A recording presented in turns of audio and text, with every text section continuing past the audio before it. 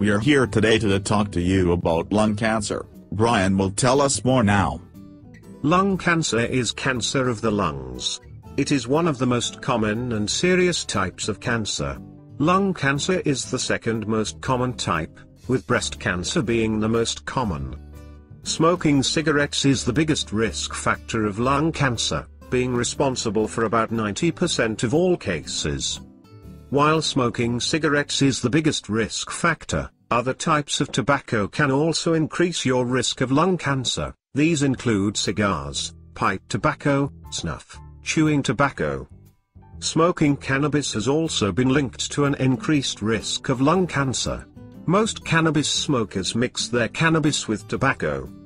Symptoms of lung cancer include a long-lasting, persistent cough that doesn't go away, coughing up blood, persistent chest infections, chest and shoulder pain, lack of energy. Persistent, extreme tiredness, a general sense of feeling increasingly unwell, persistent, unexplained breathlessness, unexplained weight loss.